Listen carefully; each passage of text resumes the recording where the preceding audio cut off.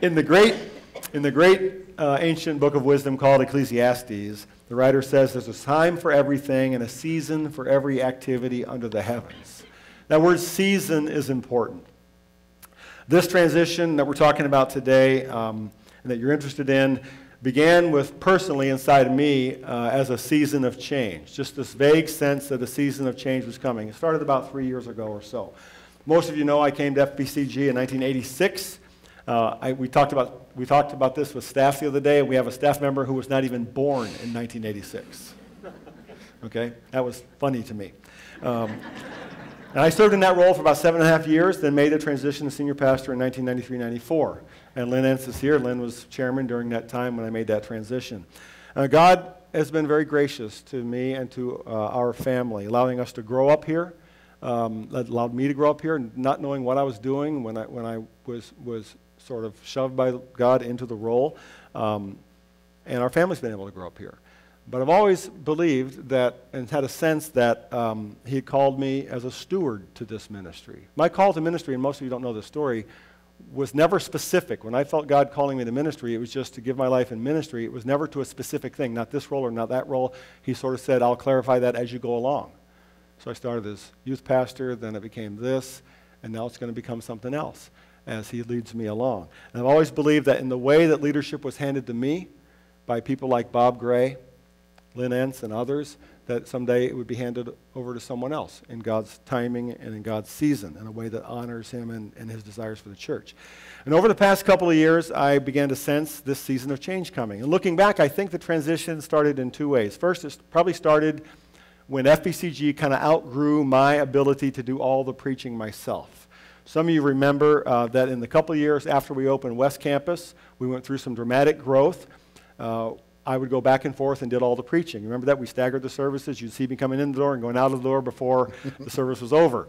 And we had 1 year where we actually added a fifth service on Sunday morning. We had an early service at West. So I preached Saturday night and then 5 times on Sunday morning. So I preached 6 times every weekend for a whole year. I remember Joe Stoll, who's a friend of mine, came in to preach one weekend on the theme of missions. And he told me afterward, he said, don't ever ask me to do that again. I'll never, and this is Joe Stoll, he preaches all over the world. He said, I'll never do that again, because it was nerve-wracking for him to get on time and finish and all that. I kind of enjoyed it in some ways, but our leadership eventually came to the decision that I couldn't maintain that pace. It wasn't good for me or the church. Jeff had been here long enough at that time. He had enough time in the pulpit that we saw his gifts and God's work in his life, and so we made the decision to elevate Jeff to team teacher with me over 8 years ago now. And so that was when the seeds of this transition first started. Then about 4 years ago, we formed what we called the senior management team. And I moved from kind of leading by myself, which is kind of my bent, my nature, to leading through a team.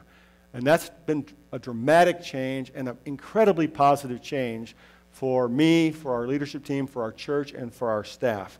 Then about 3 years ago, Lorena and I were talking one day, and it dawned on us that in the summer of 2016, this summer coming up, our family would hit several key milestones. It wasn't a dramatic conversation, but we just could feel it coming. This is the summer that we will finish our 30th year at FBCG.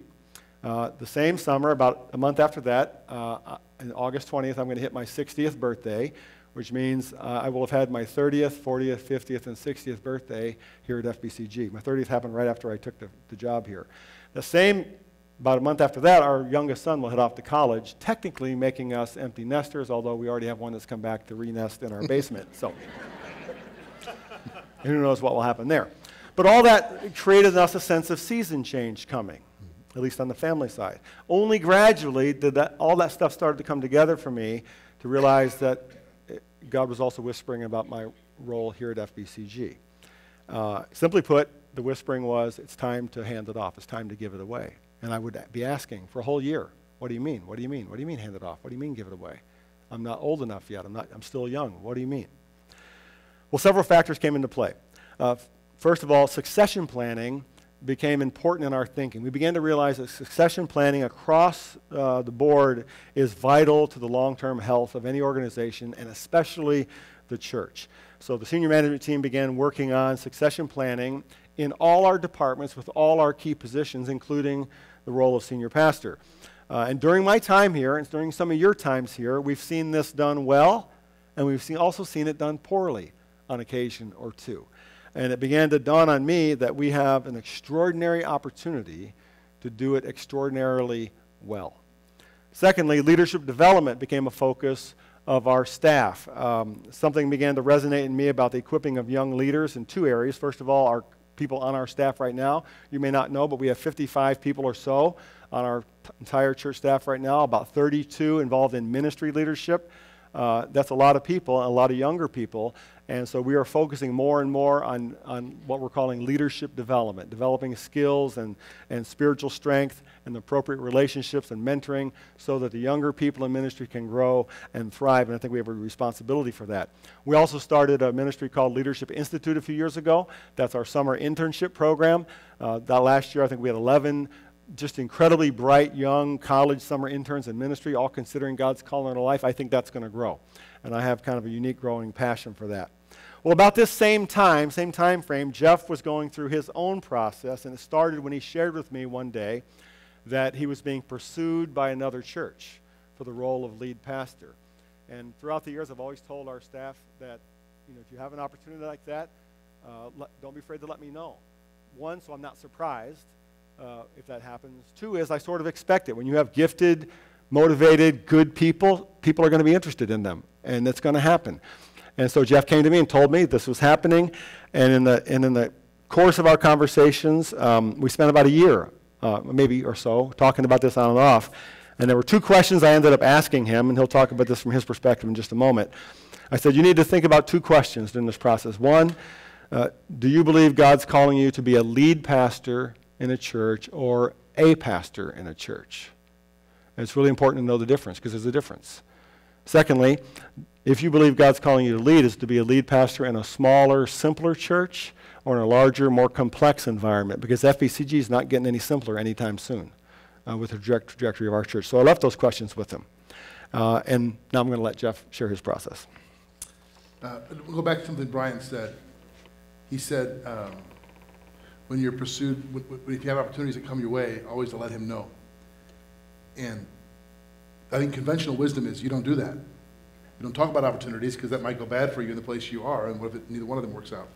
I just want to say to all of you in front of Brian, I never felt afraid to talk to Brian about that. I always felt like that's the place I wanted to talk about it. He was always a pastor to me in that and not a boss in that way, and that's very rare. One of the things we have here that I was able to do that. And from time to time, churches had, on occasion, called. It didn't happen like every day or anything, but on occasion that would happen. One church was from Green Bay, and so I just said on principle I could never even entertain the thought. Just don't call me. But I always felt very quickly, I always felt my spirit, I love this church. I love where I am. I love what I'm doing. I have no interest. And so I think prior to this recent situation, I would have answered the first question Brian mentioned, are you called to be a senior leader, is no. I'm where I am. I love what I'm doing. So it's always really easy for me to say, thank you, I'm honored, but no thank you, and move right on. This particular church more recently was different for lots of reasons. One, it was different in terms of the opportunity. It wouldn't have required a massive move of my family or a change in culture. It's kind of where FBCG was maybe 10 years ago or maybe 15 years ago. I've been here almost 17 years now. It wasn't small, but it wasn't massive. And I think what was different mostly was something was happening in my heart. And that's why it was different. And I think God, without belaboring that whole story, God used that process. Because I pulled out of that process, not quite the 11th hour, but late. And I think God used that process to help me answer the first question that Brian mentioned. Are you called to be a senior leader? I think God used that to help me come to the place where I could say yes, which is a big deal for me. Youth pastor, didn't aspire to be anything more than that. Didn't have big goals. Just didn't know. And so God used that process and my life here to bring me to that place where I could answer that question. I think he has prepared me for that. But I wasn't in a huge hurry. I wanted to be where he wanted me to be. The second question Brian mentioned, do you believe you're called to lead a smaller organization or a larger, more complex one? That, for me, has to do with how I lead. I love teams. I love people. I love teams of people. And when you lead a larger organization, you need teams of great people, which we have here, and it really charges me up. So I think that Brian's two questions were really formative for me at the right time. God used those and the convergence of this opportunity to help me come to the place where I could say, I think God has prepared me and made me to be a senior leader, and I think I want to do that in an organization where there's a collaborative team environment. I never wanted, I want to be clear about this, I never wanted at all for that to be viewed as like I was leveraging that opportunity to get things going here. Never. And in fact, that wasn't on my mind. It wasn't, but God working on his timing seemed to be perfect in this. So I've only been in 2 churches. I've only worked as a pastor in 2 churches. Willow Creek Community Church many years ago, where I discovered I even had teaching gifts. And God, I remember the first time I ever preached or taught a lesson to 1,200 high school students. I was so scared, wanted to fake laryngitis and get out of that so bad. I didn't know. But that was where I discovered I even had these gifts, and discovered what a calling really meant. And then First Baptist, where God developed and honed those gifts and refined that calling. And so I'm very grateful for that. A lot of people in my position have to leave to find other opportunities, and that has never been true about me here. It's a credit to all of you and to God, and so I'm grateful for that. Well, we've had the blessing of a really extraordinary continuity in our senior leadership for many years here at FBCG. For example, Chris Harris has been with, and I've been at church forever, but with me in leadership for over 20 years now. Roger had been here 20 years when he passed away. Bruce has been here 19 years with us. Jeff's almost 17 years, and that's extraordinary. And we've benefited from the building of that team and those relationships and all the trust that's there. And you only build that kind of longevity when there's a high level of trust on the team. And I've been a beneficiary of that. And like I said, Jeff's worked with me closely the last 8 years or so, planning sermon series and learning how to do that. We worked together and closely in all aspects of leadership during those years. And I have come to believe, one of the things that started, we never talked about his future role here while he was going through that process. But it started me thinking. I thought to myself, this is really only the first of many that are going to happen for Jeff. And if he goes, I was faced this void of what am I going to do next? How am I going to find the next Jeff? He's been here long enough now. I'm used to him. I know him. I trust him. Finding some and building, it was exhausting to think about. Actually, it was. And so that's what got me thinking about trajectories and season of change, and all of that started to come together. And that's why eventually, to make a long story short, I recommended to the Executive Council that Jeff be brought forward as the intended candidate as the next senior pastor in a transition succession plan. I shared my thoughts with Doug Kite shortly after Doug joined our team just about 3 years ago, and Doug's expertise is personnel, succession planning, and that sort of thing, so he began to work on a process. Over about a year, we put together a process that we eventually took to the Executive Council. We even took a trip down to Little Rock, Arkansas to spend a day with a pastor down there that we all respected who'd gone through a transition himself, just to learn what we could learn from him. And so about 2 years ago, I introduced the idea of this succession plan to the Executive Council, and they began to vet it and think about it and pray about it. We began to talk about it.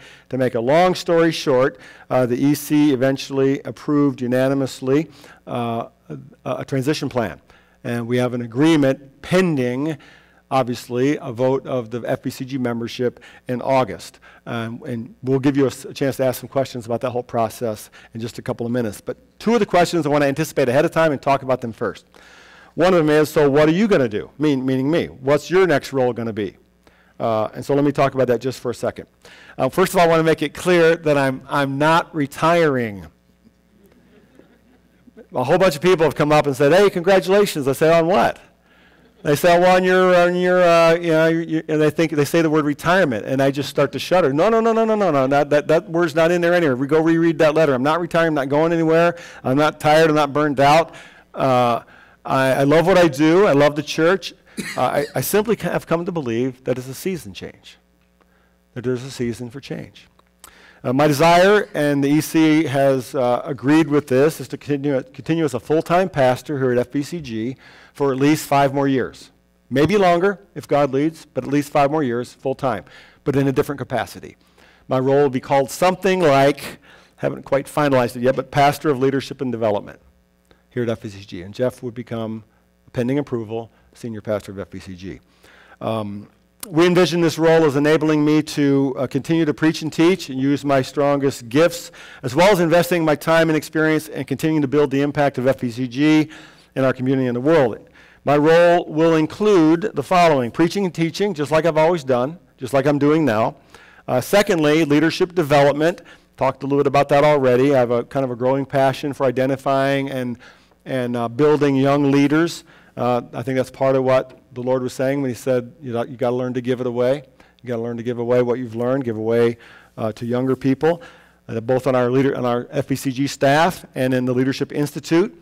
Mentoring our younger pastors as that opportunity becomes available. So leadership development. And thirdly, a unique area that we're just simply calling right now organizational development.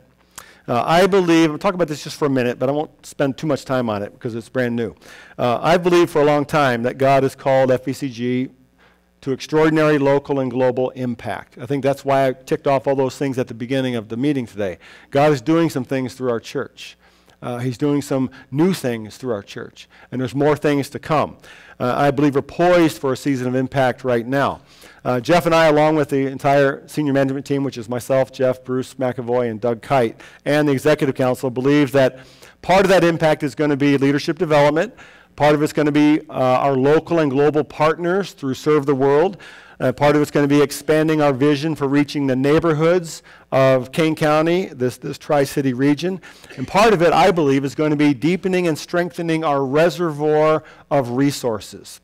I've long believed that a church like FBCG should have, for lack of a better word, a kind of endowment for ministry, like a college or university does. That is a way to gather resources outside of our annual operating budget that will allow the church to take advantage of opportunities that come along for impact that we've not yet imagined. And I won't go into too much detail on that, but part of what we'll put together and we're working on right now is to build a relationship with a firm that can create a foundation or an endowment to allow legacy generosity to gather so that we have resources to react when we have opportunities for impact. Let's say, for example, I mentioned Shepherd's Heart. Shepherd's Heart is bursting the seams already in the new space that we built downstairs after 2 years. The Northern Illinois Food Bank has told us we are the largest distribution point in Kane County for what they do, and they would give us giant freezers if we had space to put them, because they want to use our ministry for more than that. We're serving 600 to 1,000 individuals a month. We don't have that space. But what if a building became available to us 2 months from now, somewhere that's perfect for us? How would we secure that building? Right now, we would have no way to do that because we don't have a reservoir of resources that allows us to move that quickly. We'd have to have a whole series of meetings, a fundraising campaign, and that takes time. We'd lose the opportunity. So that's among the things I would have in mind, and I would play a key role in developing the relationships, casting the vision, and engaging people in this unique opportunity for legacy generosity, if that makes sense. And then there will be other passions and opportunities as well. Obviously, the teen men's ministry, couples events, Serve the World opportunities. I'm going to China this fall to teach younger pastors there with one of our ministry partners. And all those things will come alongside it. But those are the three main areas, and we'll probably add to that as we go forward. Now, in case you're wondering, my wife's role as Director of Women's Ministries is not changing. She's not on my same time plan. She's younger than I am. Okay. And I know some people on Facebook ask me, they say, I didn't know you had a daughter. That's not very funny, actually. But she's working on her own succession plan. She's responsible for that. Women's Ministry is working on their process going forward. And eventually that time will come for her as well, and she'll hand off ministry. As I mentioned, the EC has created a transition agreement. Ken can speak to that later if you have questions about it. But in the agreement, the formal transition would take place pending approval of the congregation in August on September 1st, 2016. That was when the formal handoff will take place. Titles will change seats. However, there's already been informal processes in place, because you don't just do that all at once, and there will continue to be gradual processes after that watershed date, but that's what the transition agreement says. The last question I want to anticipate before we go to your questions would be, so what's going to change at FBCG? If we go through with this, what's going to change? The first thing I would say is that outwardly, not much at all will change. My guess is that there will be people, not the ones in this room, you're the ones in this room paying closest attention, but the other 3,000 people who maybe don't pay as close attention will be going, what happened? I thought there was going to change. I thought everything was going to change. Well, because they're still going to see me preaching and teaching in my current role. And not much will change publicly for a while, which is one of the great blessings of a planned out succession plan. It protects the church from trauma and from confusion.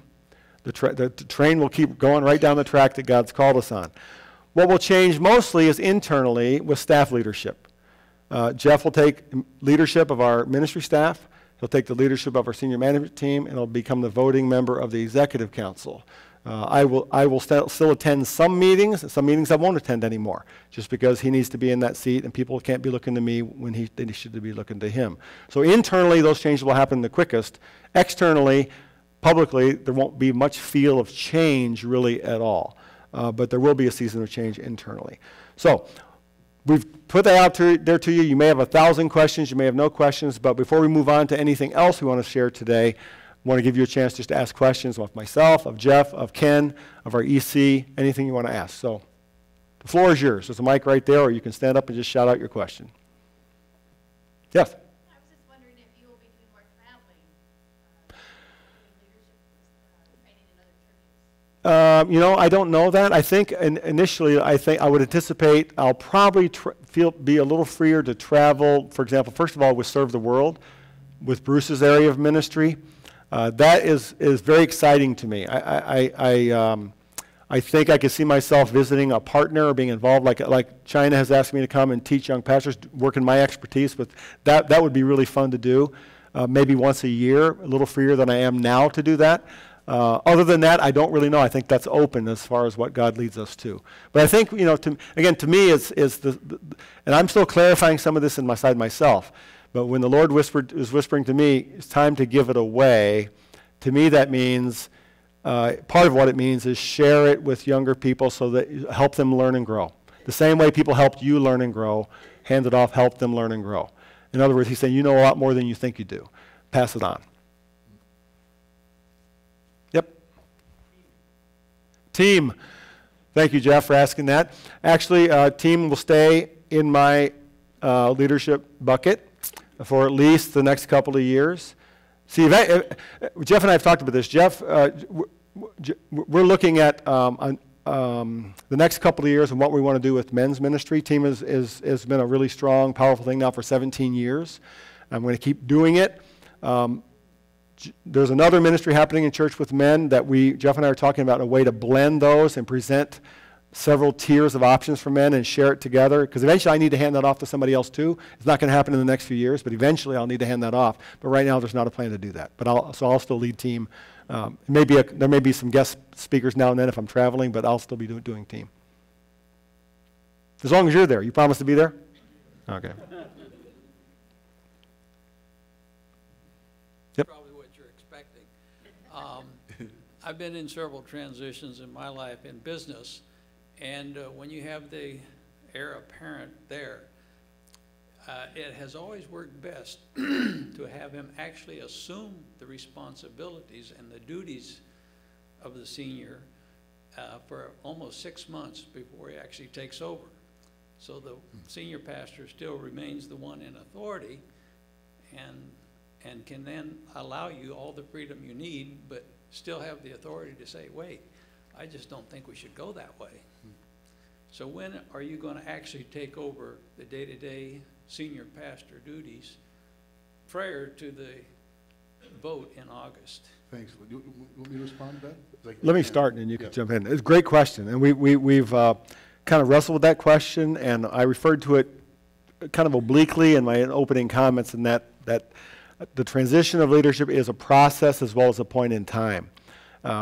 Jeff and I, in anticipating this summer, started over a year ago with some small things, handing off leadership of our worship teams, for example. I haven't been to a worship leadership meeting in a year and a half now, and that was odd because I was at every one for 20 years.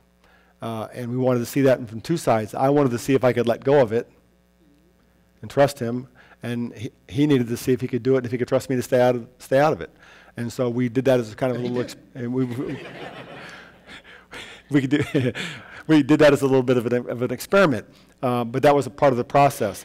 And we anticipate, even though there's a point in time coming September 1st, 2016, pending approval of the membership of this church, that there'll be a point in time, but there'll be a period of time after that where even though Jeff assumes the responsibilities formally, he will still come to me with questions, which he does now. The way we work, we've built a friendship of trust over the years. And I think you can feel that, because if Jeff were not the one here, I wouldn't be making this right now. I wouldn't. And I say that clearly. He's the reason, one of the main reasons why I think the Lord led me here. And we have this trust because I think he trusts that even though I'm going to stay around, I'm not going to butt into his business. I think he can trust that. I also know that he can come to me with any question and I can tell him the truth, what I think. And that's what the relationship we're forging. So I become sort of his safety net for leadership, but he's going to have the chair. He's going to have the baton. So to answer Lynn's question, we've already started some of that, but we want to be careful not to get too far ahead of the game because we know we respect the membership and the decision the membership has to make in August. Yeah, we have to do all this work. We're presenting to you like it's a done deal. We understand that it's not. Mm-hmm. So we don't want to get too far over our skis before that vote happens. You get to ask all the questions you need to ask, if that makes sense. In fact, Lynn, Brian has at times given away senior leadership roles to me, and I've been nervous about that because I don't want to be presumptuous. It isn't a done deal. Our church does have to vote on this. He is the senior pastor. He and the executive council have been pushing that more and more for a gradual handoff. And, going back to something Brian said, when we first started preaching together, it was like this. Brian mentioned our relationship, because I had a friend, I'll come back to that. This will make sense in a minute. Let me talk. I have a friend who said, "You're going to do what? You're going to be a senior pastor? And that guy's sticking around? That'll never work." He doesn't know, He's in ministry. He's like, that just doesn't work in business. It doesn't work. I'm like, you don't understand the opportunity that we have and the relationship that we have. And he said, well, then you're in rare company. You've got a very special situation. And I think he's right. When we first started preaching, when Brian first asked me to start preaching, it was like this. Here's the text. Here's the outline. Here's what you're preaching. Okay. The outline was to mainly keep him from going for an hour. That was the main reason for that. It's true. So confining. And then it was more like, well, here's the text and the basic idea, but develop your own outline. And then it was, well, we work together on the text and the main ideas. And the last couple of years, it's been very collaborative and so much fun for me and for us, I think for us, to work together on where do we think this is going? What do we think God wants to say to our people? And to flesh it out together. And I've loved that. So that's just an example of how, even in the preaching area, he's been handing it off. And I want to say publicly, I am very, very glad Brian is not retiring. I'm not sure how I'd feel if he was just gone. I'm thrilled about the role that he's told you just a little bit about. I think it's mission critical for our church for the future, and I'm glad that he'll be around and a vital voice into my leadership and to our church as well. So, I really applaud you on planning for the leadership transition. I have one question relating to Jeff's role. My impression is he has a full bucket now. You're adding to it. What is going out of the bucket? Oh, nothing. There's a hole in the bottom. It just leaks everywhere. Go ahead. No, you go ahead. Yeah, jump in where I fall short. But that actually gets us a little bit into the next question. That is, when these two pieces of the puzzle move a little bit, it creates other necessary movement in our staff team and our leadership team. And we started thinking about that a year or so ago. Okay, then what are we going to do next? How do we fill in here? What comes here? Who fills that seat? Who fills this chair? And that sort of thing. And let me just talk, I won't go into depth on this right now because we're putting together the whole plan. It's a 12 to 24 month staffing plan to touch all these things. Obviously, we can't do all of it at once because it's a huge number to fit into our budget, so we stagger it out over time. But one of the changes that's happening this summer, as we head into this next season, is not related to this transition. It's related to what's happening in our church. Pastor Bruce McAvoy has been here for 19 years or so, and for the last, how many years has it been since you've worn out these hats? 6 or 7? 8 more than that? 6 or 7 years he's worn both the hat of pastor of family and serving. So he's really led 2 really large departments, and as the service side, Serve the World, local serving, has grown in staffing and dollars raised and all that, Bruce has done an extraordinary job spinning an extraordinary number of plates, and it's all behind the scenes because you don't see him up front here. It's all behind the scenes.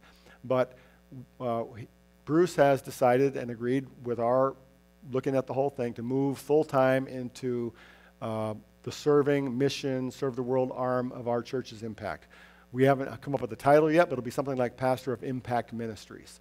And so that whole division, from our global partners to our local partners to our staff in that area to serve the world, Shepherd's Heart, to our global, what we call global staff, all the missionaries that are out there serving. You know, we have almost 30 missionaries who grew up here who are serving around the world. Bruce keeps in contact with all of them. So that will become his role.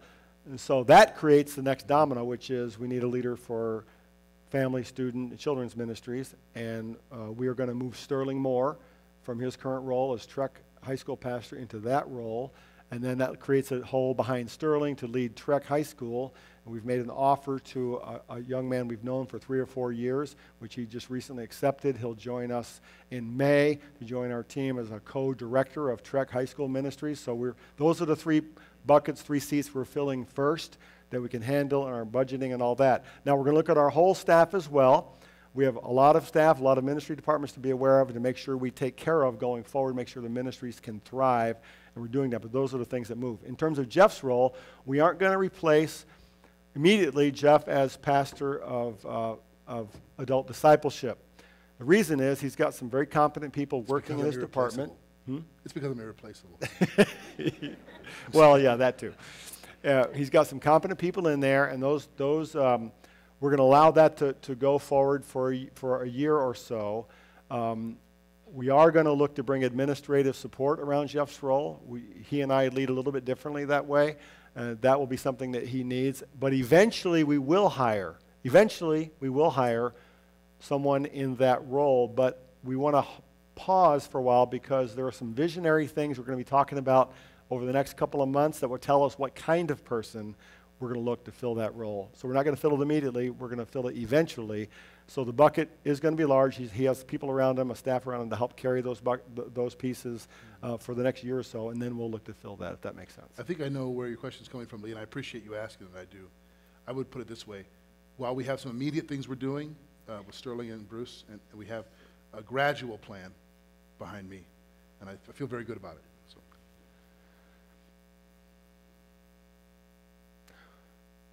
You can always come back and ask a question about that transition plan thing, and even at the next church family meeting. And let me transition a little bit in here just to watch our time.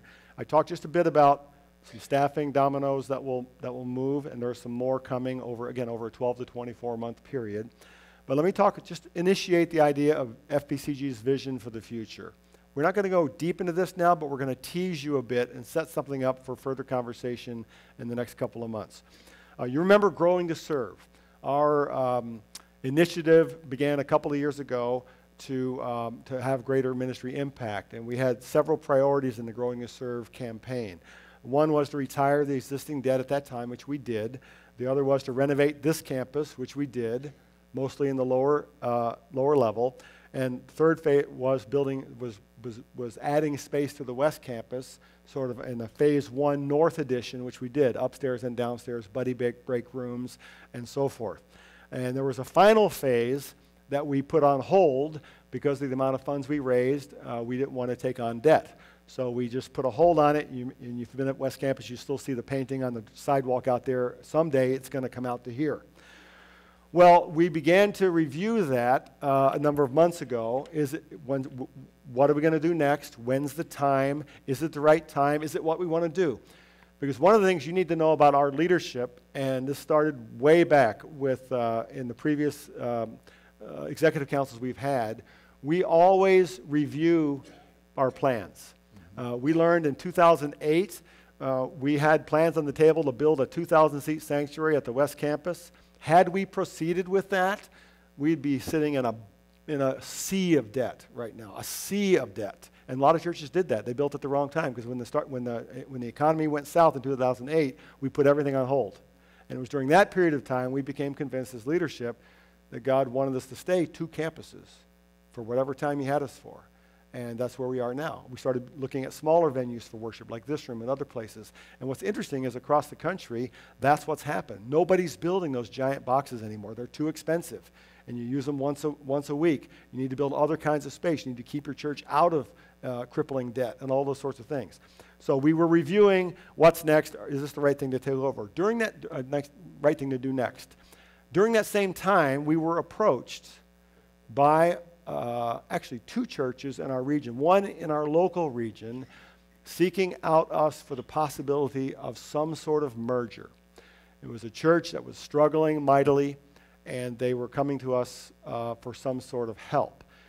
And this initiated the process for us that made us go, we need to really rethink what we're doing here at West Campus and why and what God has for us. I'll let Jeff talk a little bit about that process then. Just bird's eye view.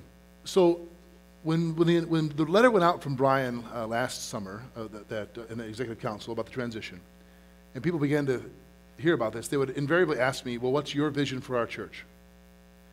And I didn't know how to answer that other than to say, more of the same. I like what we're doing. I wasn't clear. If I had something different, I didn't know. And sometimes, if I'm honest, I think I felt insecure about that. Like maybe I should have some grand, different vision.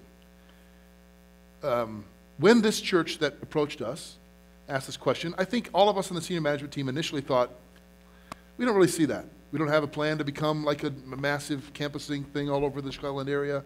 That's not us. We don't know. And so we said no, right? I mean, Brian. Then we went away to Lake Geneva, the four of us, to pray and plan for some other things. This is last summer. Last summer of 2015. Sorry, to pray and plan for some other things. And independently, we each said, you know what? Maybe God is doing something that we should pay attention to that we don't yet see. Maybe there's something in this request that we don't yet see. We should revisit it. But we're not smart enough to figure it out on our own. And so we brought in a consultant. His name is Jim Tomberlin. He's sort of the multi-site church expert in the country, but I knew of him. And we just brought him in to observe our church and ask us questions and lead us through a process. After the Saturday night service, we're out to dinner. And Brian and Doug and Jim and Tomberlin and I, and just in the course of conversation, he used a phrase, neighborhood church. He said, perhaps you should see yourselves as more of a neighborhood church model. And we just were eating. Something in my spirit stirred when he said that, neighborhood church. I went, oh, what is that? I texted Brian on the way home. I stayed up half the night thinking about it. I can't tell you in detail what that means right now, but here's the thing. Do we really expect more and more people to drive from farther and farther away to a larger and larger box at the West or East Campus? Is that really the way we're going to make the greatest impact? I think perhaps no. Perhaps God is calling us. You know, many of you drive from 10, 15 minutes out, right? You drive through neighborhoods. You don't know anybody there. To this church, you know a few people here, you go back to your neighborhood, you drive in your garage, you close the door, you go in your backyard, which is fenced. You don't see your neighbor. I think every Christian, every Christ follower should be a great gift to their street and neighborhood, and every church should be a gift to its neighborhood and community. And I think we are, as a church, growing in that way.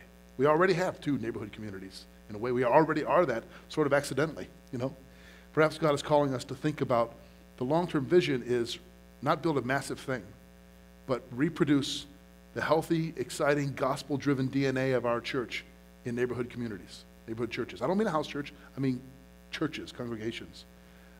Anyway, I'm sure that many of you are going, huh? And some of you are going, whoa. And some of you are going, yes. But either way, we can talk a lot more about that in the weeks to come because it's the beginning of a vision. Yeah, the point there is that we were, that's pushed us to just make sure we rethink and reconsider what we originally assumed that we would do. Mm-hmm. And we have a track record of doing that over the last 20 years or so. Just because we came up with a plan 5 years ago doesn't mean it's still exactly the plan we should follow, especially when that amount of money and that amount of communication and development is being asked for. We want to make sure we're wise as stewards of resources, both human capital and financial capital, and make sure that it's the impact that God wants us to have at this point in time. So all to say to you right now is that we are in the process of reconsidering that. And as each of these church family meetings goes forward, we're going to give you more information as we know it about what we think might or might not be coming in that area. Okay, if that makes sense. So any more questions you have about any of those things? Okay, so there, are we on? Yes, there we go. So there's the teaser for the next 3 meetings. All right. What you're hearing today is, from past town halls, we like to give you an update on what's going on in the church. Certainly, an update on the transition. You're getting the 1 hour story, but there have been countless meetings, hours and hours of prayer, and many, many discussions behind this to prepare for not only today, but what's coming over the next couple months. And so it's imperative that you join us. It's imperative that you come to these meetings and really find yourself informed. It's also imperative that you pray. We are seeing some amazing things going on at this church.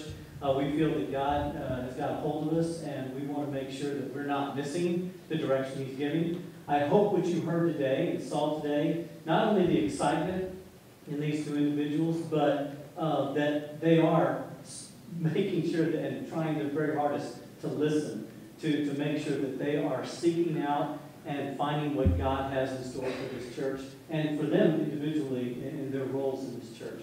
It has been a pleasure for me, and I know for the rest of the executive council, to watch this, to be a part of this. I have had individuals come up to me and say, you know, how's the transition going? I said, well, you know, we've gone through this part, we're preparing for that. But, oh, I thought it was already done. It's like, no. we still have a vote. But we are working to prepare. We are taking some steps to look at how things would transpire after that August vote.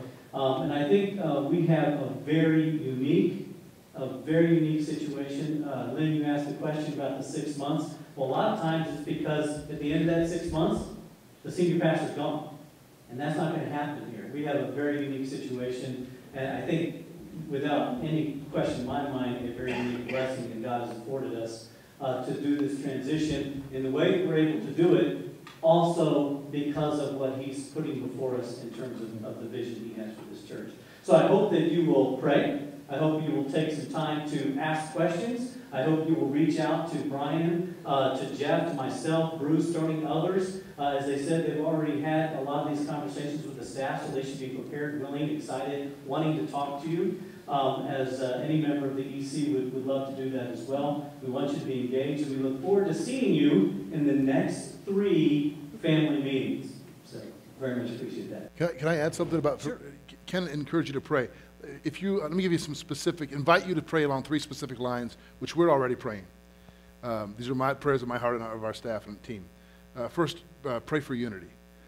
Anytime, I think we have that in spades here, and God has blessed us as a church. I love the spirit of our church. But anytime there's change, it's an opportunity for the enemy to sow seeds of disunity. And so just pray for that God would not allow that to happen. Second, pray for clarity. Clarity for us and for all of us to see clearly where He's leading us. And then last, I would ask you to pray for courage, that we have courage as a church family to follow, wherever that is. So unity, clarity, and courage. And of course, whatever else you want to pray for. But those 3 things would be great.